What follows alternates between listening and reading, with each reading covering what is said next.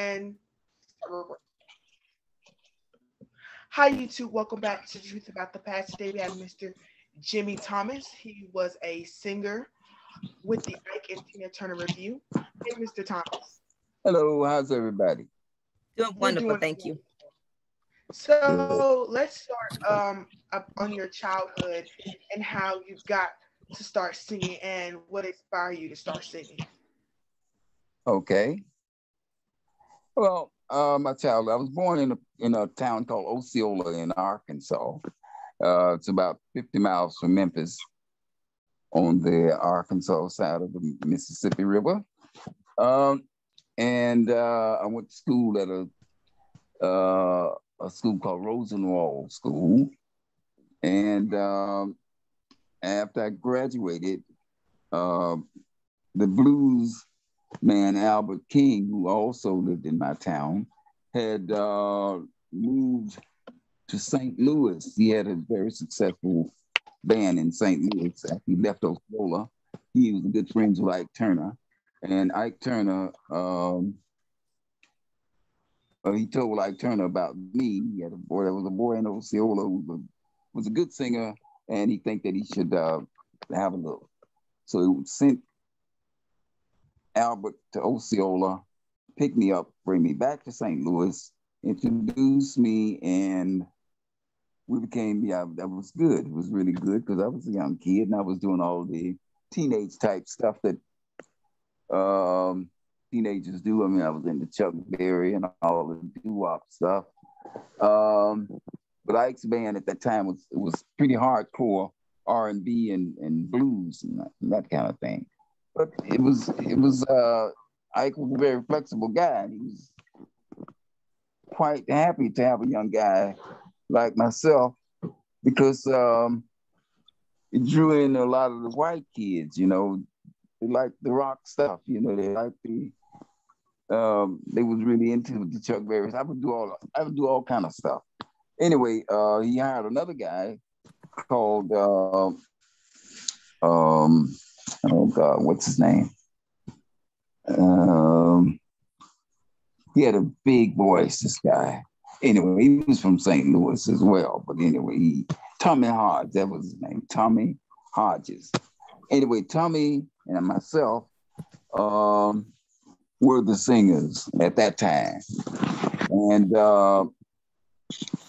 Art Lassiter was supposed to come and join Ike before Tommy.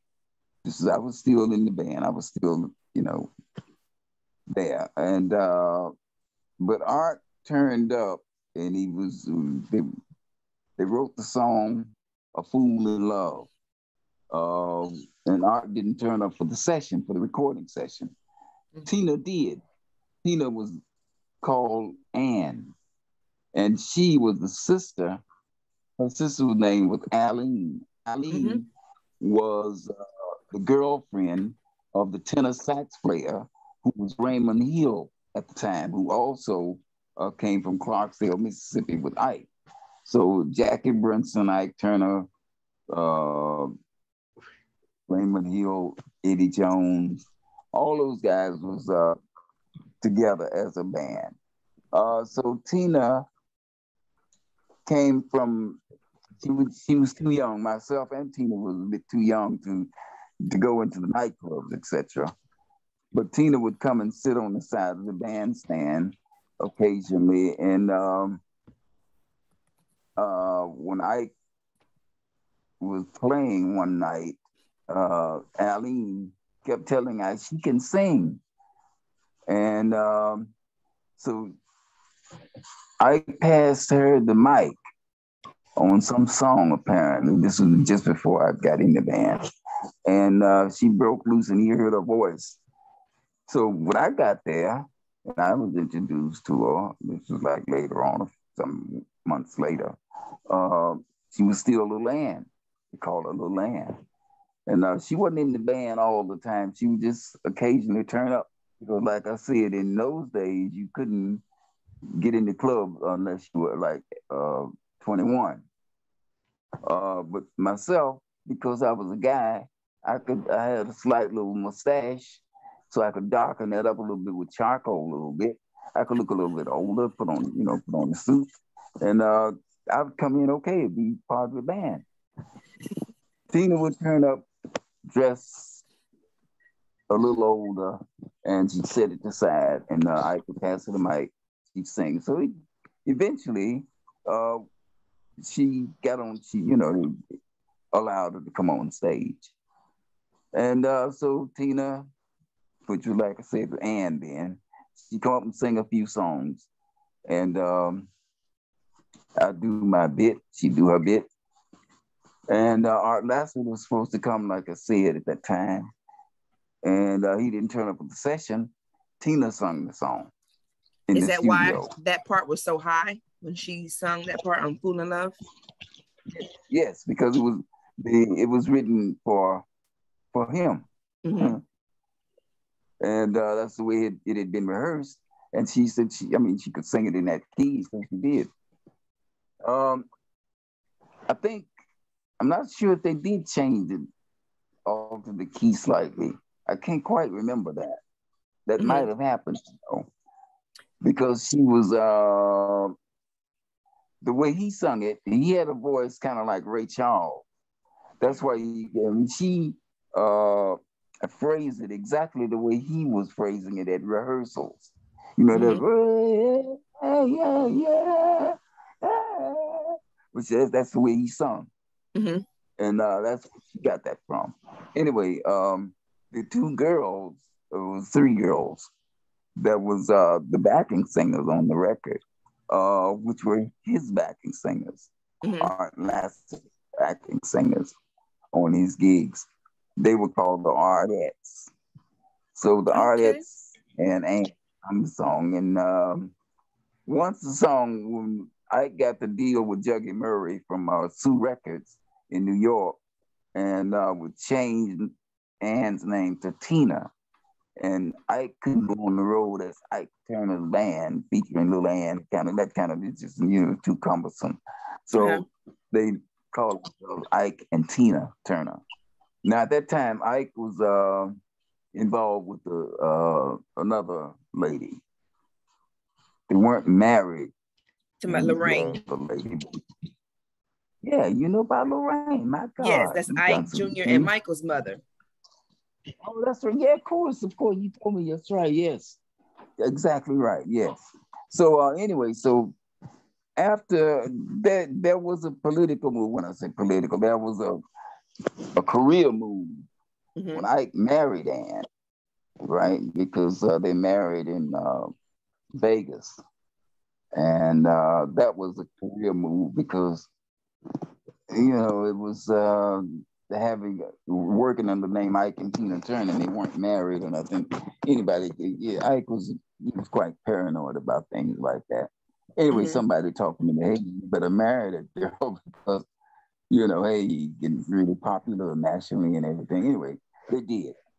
So one morning we woke up and they had gone to somewhere in Vegas and got married. God, something just come up. No, you got it. We can see you. I can't see you now. The account owner watch this video. Let me just push this. Okay, you're back now.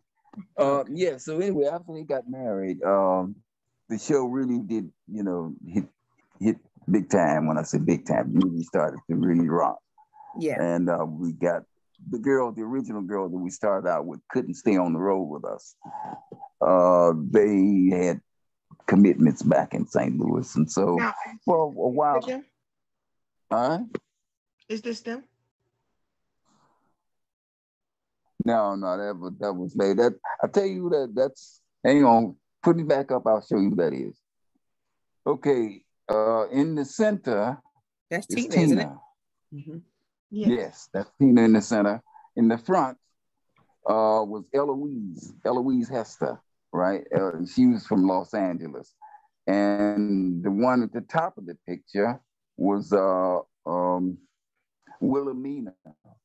A girl called Wilhelmina was from, where was Wilhelmina from?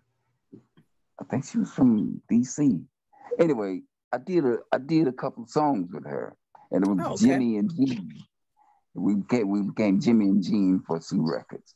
And anyway, that was the backing. That was the Ike and Tina review at that time. Mm-hmm. That was before Robbie and Jesse. Robbie came back on the road and joined us. And Jessie Smith came from St. Louis. She also joined us. And Vanessa joined us. Now, in between all that time, there was a white girl from from St. Louis that was working with us for a while, Bunny, right? Yes. I don't know. Yeah, you know about Bunny, okay. And also we had Vernon Guy and Stacy Johnson. These guys are great guys, you know, they were from St. Louis as well. And so when they had Bobby John, myself, Vernon, and Stacy, we was hot in the Ikettes. That was, as far as I'm concerned, that was the peak of the thing. We was smoking. And by the time,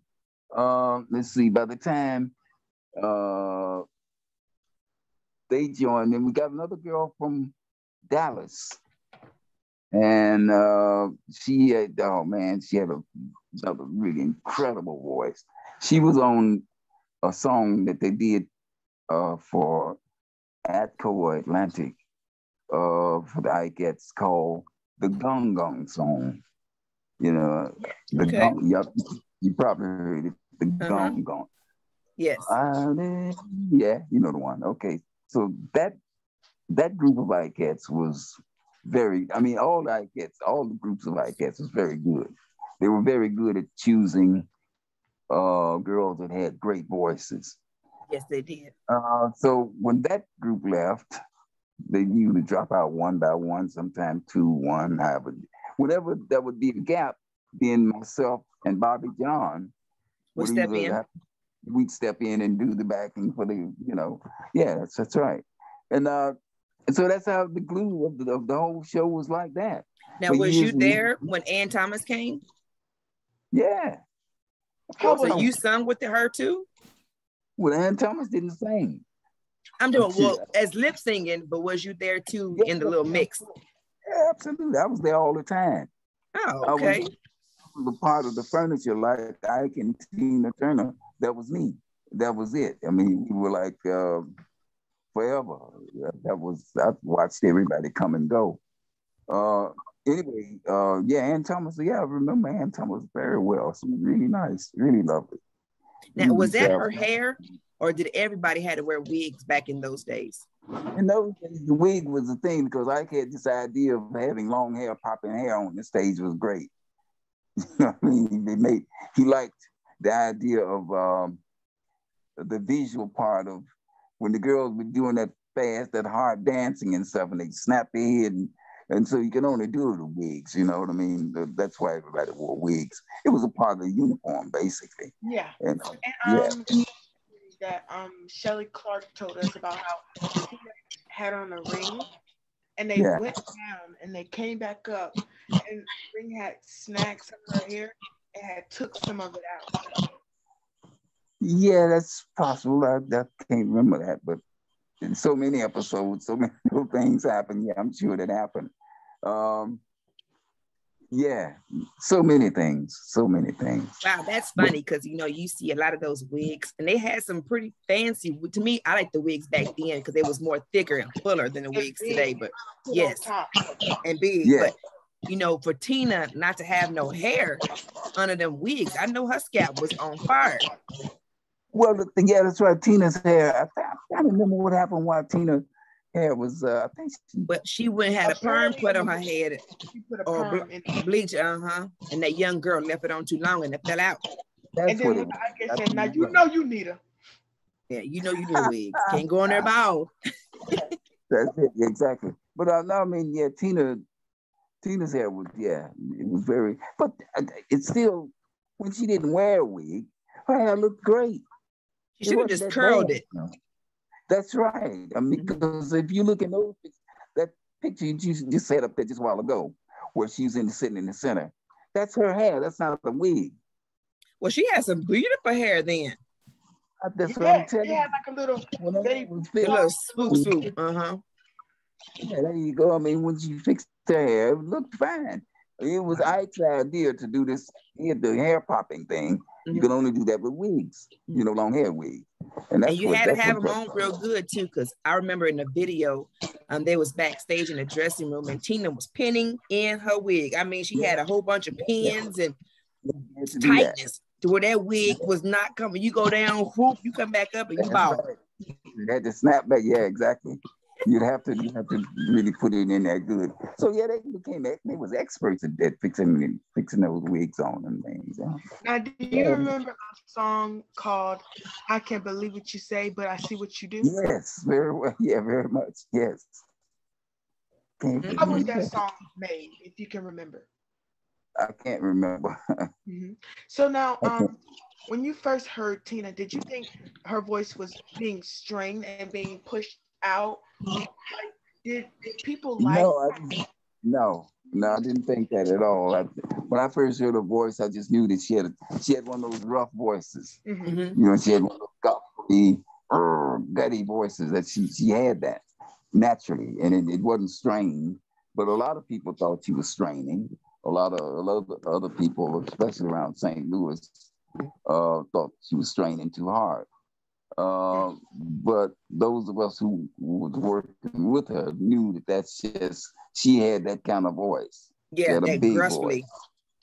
Yes, very gravelly. Yes. Now, that's what impressed Ike so much as a young girl sitting beside the stage, and when he passed her the mic, that's what blew all of them away.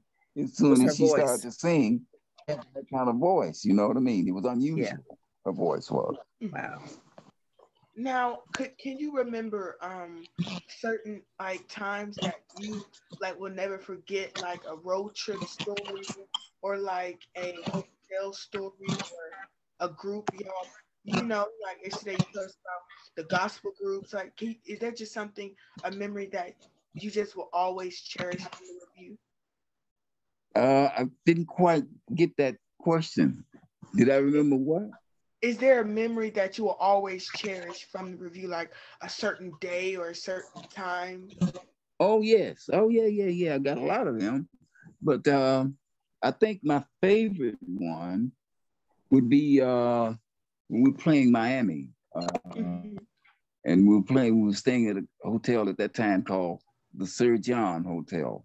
And in town, staying at the same hotel was Sam Cooke, right? And Sam was performing somewhere. Anyway, he had a few off days, and so did we. We had a few days off.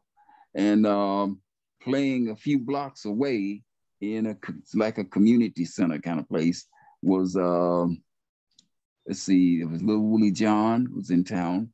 He was there as well. And so that was us staying at the Sir John. There was Sam Cooke there and Little Willie John. And Sam was performing at this particular place. And we all went out to see Sam, me, Tina, and the girls and I. Because they was at the hotel and everything, so they knew we were there, so they invited us. Hey, come down to me. Yeah, we'll be down. And we turned up, and Little Willie John turned up, who was also there. And wow, that was a night. Believe me, that was a night. And look, as I grew up, I've been to churches and I've been to all kinds of things where singing. I mean, I've heard all the stuff, Five Blind Boys from Mississippi, Alabama. I've had the goose pimples and all the stuff that everybody get when you get that spirit. But that night, Sam, at that time, I think his number one hit at that time was Bring It On Home to Me. And he was singing it. So he said, oh yeah, ladies and gentlemen, we got Ike and Tina Turner. Is in the house. Yeah, come on up. Join, come on up on the stage with me. So we went up. Tina, Ike, the girls brought us up there. And wow, look, Willie John was there. And he come right flying up on the stage. He was always kind of boisterous. And wow, man. So Sam started the song, If You Ever Change Your Mind. You know the song. My God. And Tina took a part. And then Little Willie John took a part. And they sung. And we was backing. And we was all singing. And the house It was just too hot in there. It was just too much. It was the house burned down. It was just so hot. It was a bad man. I swear that was the most powerful gig. It was just, I can't describe that. And that was a moment in my life that I will never, never forget. Goose pimples, a whole lot, everything that you can think of that puts you in that spirit, in that space, that special place you go when the spirit hits you. That was one of those times. Another time that I can remember very vividly is I was on stage. Let's see, we was doing the Apollo in New York, in Harlem. And I was singing a Brooke Benton song. I was singing The Bold Weevil. And this was at the midnight show, what they call the midnight show. Now, the midnight show, I'm singing the song and they had this one spotlight on me. So the place was black, dark. I couldn't see anything except that one beady spotlight that was in my eye. And I couldn't see the audience. I couldn't see any, how when you black the audience on that one spot.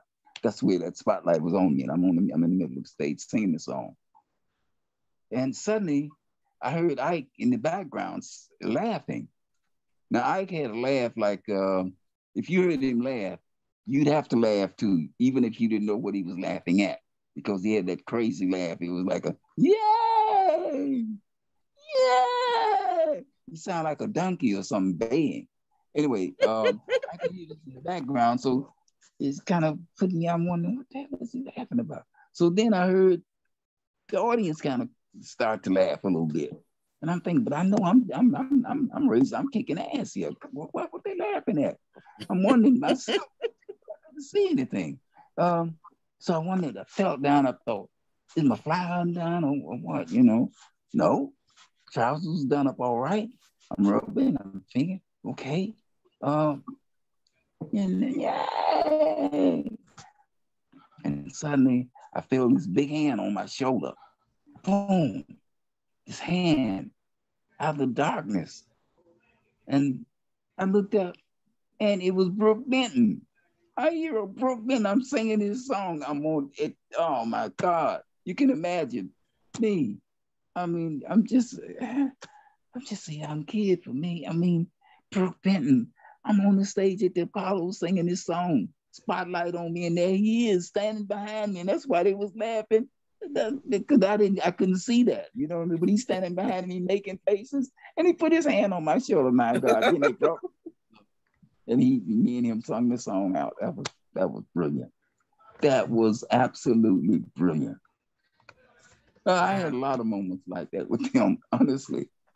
So I bet it was very interesting. Yes. Touring that with Curtis Mayfield, Motown people, all those groups, Temptations. Now, you name it. I've lost the sound. I want to bring up a certain time. I can't hear you. Can you hear me now? Turn it up more. Can you hear me now? I can hear you, but it's very, very faint. Don't know why. I want to bring. Can you hear me now? Now? Can you hear me now? It's very faint. Okay, well, I want to bring up. I can hear you, but it's so faint I can't.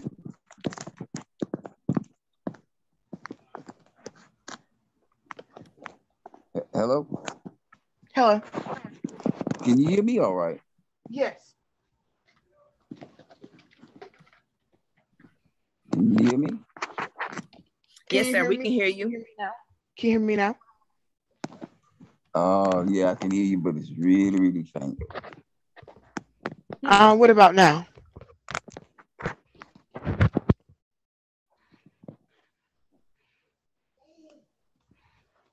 Oh, my volume's up. Okay. What about now? What about now? I can't hear you. You can still hear me all right, though, yeah? Yes, sir. Okay. Right. Well, I don't know what's why the sound went, but it used to be good.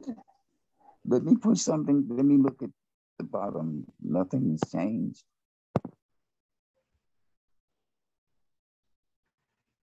Well, Microphone.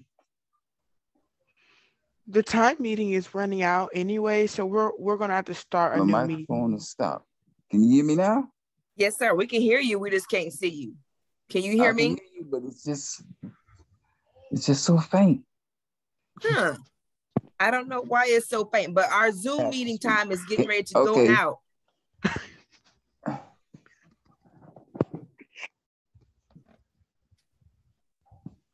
Microphone is unmuted. I can't hear a thing. You can't hear us at all? Talk again. Say again. I said you can't hear me at all? Yeah, I put it up to my ear now. I can hear you. Yeah, but it's very faint. Okay, so what Carry our on. timing is running out. So what we're gonna do? We're gonna start a new meeting, okay? And I'm gonna send you the link. Okay. Okay, so we will adjourn here in a few minutes. All right. Okay. All right.